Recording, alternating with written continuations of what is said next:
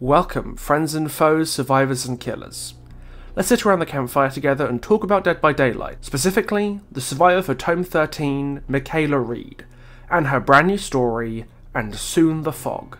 Avid viewers will remember my disdain for Mikaela that I expressed in what was almost certainly my worst ever video, a critique of the character I lodged on her release that was loaded with spite and my general distaste for DBD at that time.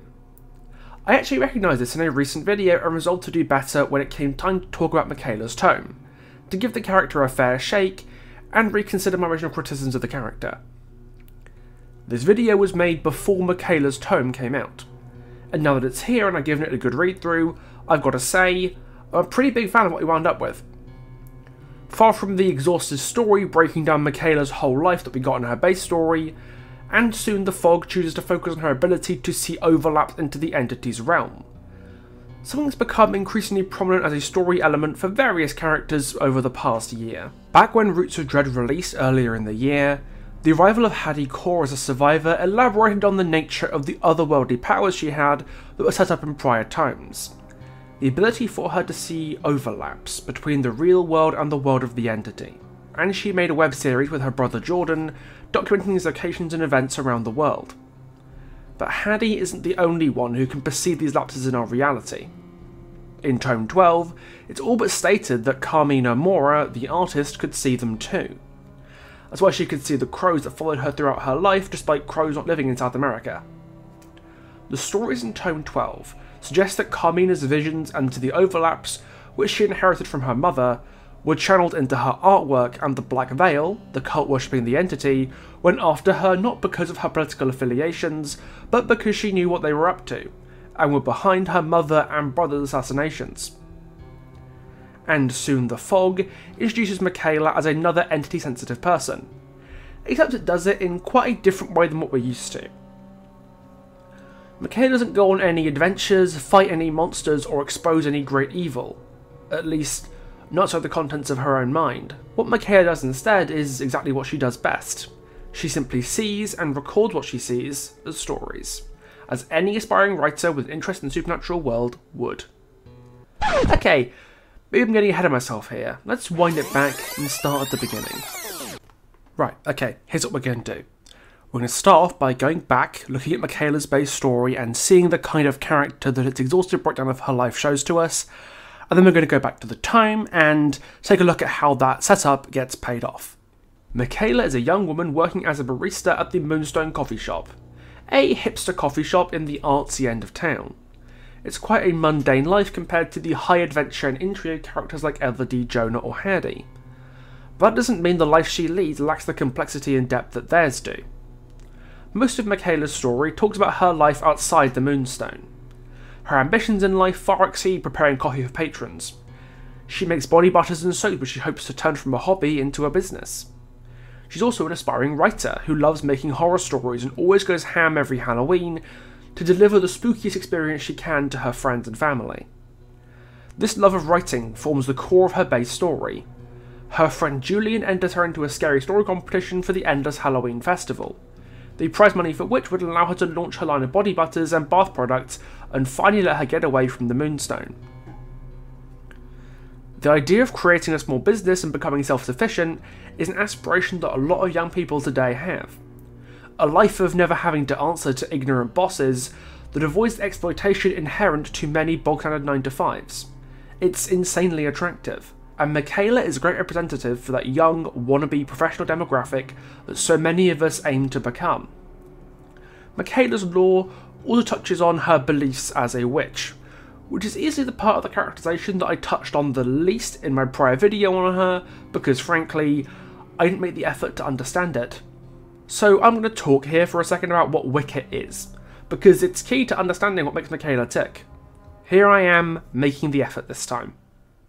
But before we continue, I'd like to remind you that this video, along with everything on the channel, is brought to you by Wraith Energy, the delicious energy drink that gives you long-lasting energy without the crash.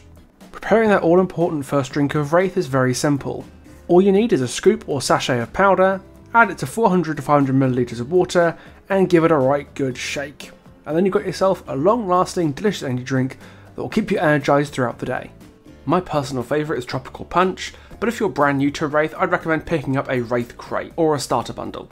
Both come with a shaker and a wide variety of sachets, so you can figure out what flavour is right for you. Friends who've tried Wraith have told me it's really helped them get through exam season, but it also makes an excellent festive gift for the gamer in your life, or just yourself. If you're looking to pick up some Wraith energy this holiday season, check out the link in the description and use code PIXEL20 for 20% off at checkout. Now, back to Mikaela. Wicca is a pagan religion in practice across the world that originated in the 1940s in the UK from the work of one Gerald Gardner. Look at this man's hair, holy shit, that is the definition of Riz. Gardner wrote many of the texts and established many of the traditions that modern Wiccans follow. But it isn't a dogmatic faith like, say, the Abrahamic religions. There's no central authority and doctrine giving you strict rules on how you live your life. As long as you're not hurting anyone, then you're more or less free to seek your own spiritual fulfillment however you wish. The Wiccan Reid, harm none and do as you will, more or less sums it up. Wiccan practitioners, who refer to themselves as witches, will often develop their own unique practices to have spiritual experiences in whatever fashion works best for them. A lot of the time this involves rituals and meetings between practitioners to get closer to the divine, that date back to pre-Christian pagan practices. And yet for a belief system so deeply rooted in traditional practices, it's had a potentially surprising resurgence in recent years, with the internet becoming a tool to bring an inherently isolated and decentralized group of practitioners together, and spread the word in an age where organised religion like Christianity becomes shrouded in more and more public doubt. Wicca is something that's both incredibly old, originating in pagan traditions that are older than the Roman Empire, and kind of a symbol of the modern times, as it spread across the world through the internet, including, yes, TikTok. The amalgamation of the modern and traditional is a core part of Mikaela's character. As I said before, her life as someone stuck in a dead-end job trying to make something more of herself is a very modern predicament. And yet her job is at a hipster coffee shop. A place that typically discards the trappings of modernity for a more earthy, lived-in look. And the business she's trying to start is one making homemade bath products and soaps. I mean, she's not exactly streaming League of Legends on Twitch or designing an app now, is she? The only part of her characterization that I was still struggling to properly grasp was the whole magic thing. Like, Mikaela's base story exhibits the entity taking a particular interest in her, but the story presents her as more of a hapless victim of its intrusions rather than a magical practitioner communing with it. If anything, she's trying to actively avoid it. She attempts to dispel its dark energies and even resorts to getting her friend Julian to record her while she sleeps, so she can figure out the truth behind her increasingly vivid nightmares. This always perplexed me when behaviour tried very, very hard to present her as the magical witchy girl survivor. Because in Dead by Daylight, magical witchy stuff isn't new, and Mikaela's lore barely touches on it. When we've had a literal voodoo shaman as a killer for years now, and went on to get not one but two survivors in 2022 with explicit arcane powers, it begs the question of why Mikaela being the witch with the magic touch was such a big deal. She was the survivor to introduce boon totems to the game, and the chapter's marketing was based heavily around her witchiness down to her visual design. And yet basically none of it comes through in her lore. It talks about her magic feeling drained at one point, but what does that actually entail? How is it materially different and worse than how she normally feels? Does she have actual tangible magical powers like Hadi and Yoichi, or is it just a part of her Wiccan belief system? What I'm basically asking here is Mikaela a spiritual person who uses her Wiccan rituals and practices to feel closer to divinity and that's what she perceives and calls magic? Or is she Gandalf in leggings and a hat she bought from a charity shop? This is what I was hoping and soon the fog would answer. And when I first read it, I was a little disappointed that it doesn't really do that. On the topic of magic, it doesn't really say anything that the base lore didn't. We're not shown any of Mikaela's practices, rituals or spells, or whatever that she undertakes as part of her presumably Wiccan lifestyle. Instead, the focus is placed on her own flagging confidence as a writer, and how her very ordinary anxieties and worries about not being good enough are blurred more and more with the extraordinary visions of the entity that she experiences in her nightmares. But at the beginning of the story, her nightmares are rather more, let's say, material. The fears that writhe in her stomach like snakes aren't eldritch horrors from beyond reality, playing sadistic games of cat and mouse for all eternity. They are an audience and public speaking. What surprised me here is how much attention Mikaela's Tome story paid to her life as a writer. Almost nothing else about her life is ever showcased, and if you ask me, that plays to Mikaela's greatest strength as a character. Her very normal life and ambitions that make her a relatable character to many readers. And soon the fog, concerning itself mostly with Mikaela's writing and her pursuit of telling great stories, focuses the narrative in a fairly elegant way. For Mikaela, writing is her normal life, especially around the Halloween season, and it gives us a window into her little anxieties, her day-to-day problems that everyone, especially creatives, just sort of learn to live with on a constant basis. It establishes a baseline for her life, a normal state of passive anxiety that she has to deal with before the story's events disrupt that status quo. That, I think, is why the language used by her internal monologue in her story is so clinical. She uses terms like cortisol and amygdala, very scientific language to quantify her emotions in terms of a biological response. But all that shows us is that she's emotionally intelligent and knows how to verbalise its emotions in a way that shows she's lived with it for a long time.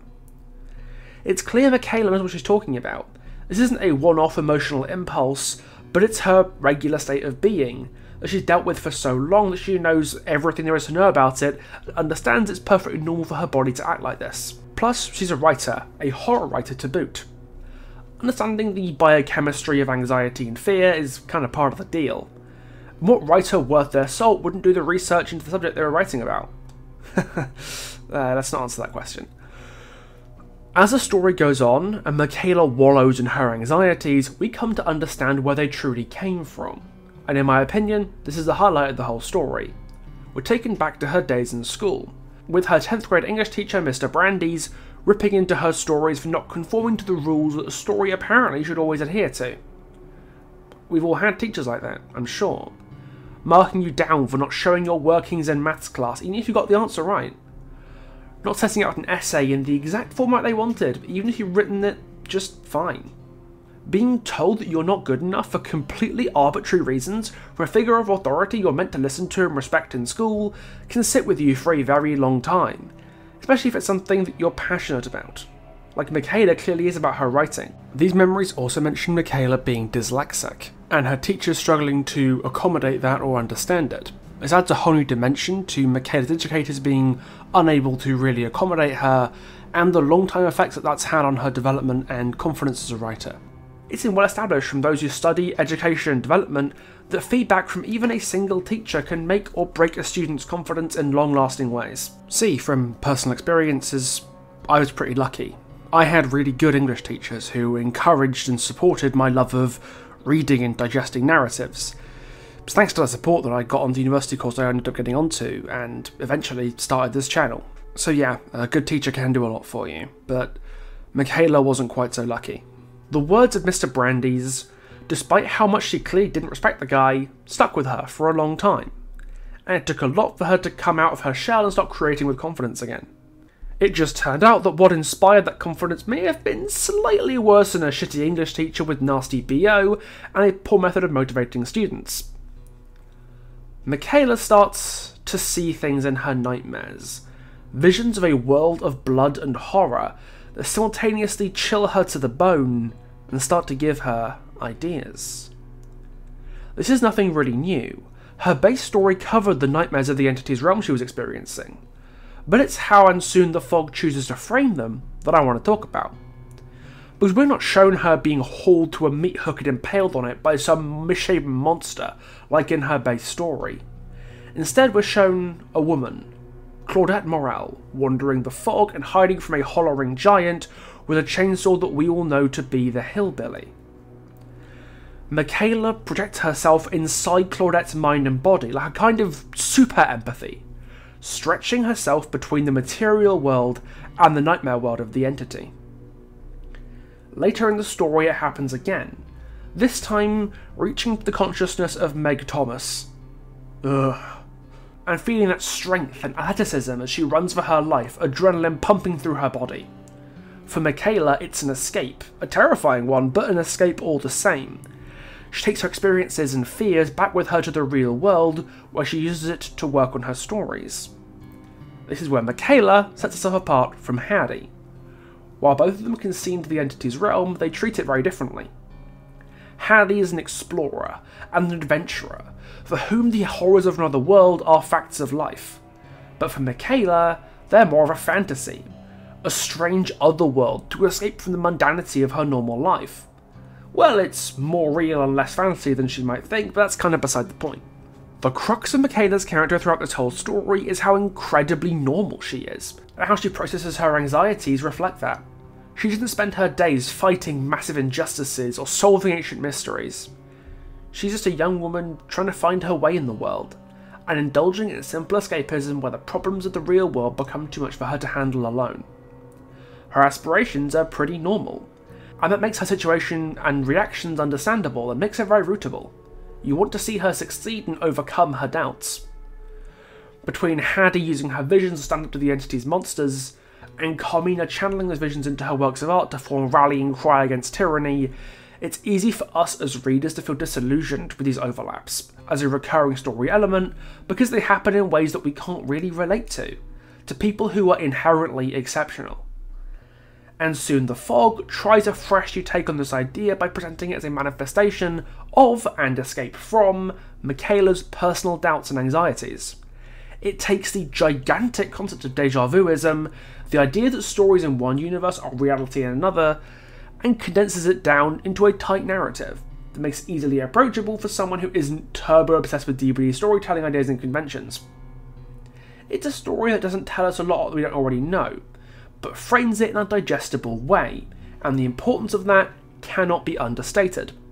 I believed for a while that DBD's lore has been getting overcomplicated, and too fixated on the multiverse, caught up in its own spiderweb of lore and complications, to the point that if you don't keep up with every single thing all the time, you miss out on key details that make everything else far harder to understand than they need to be.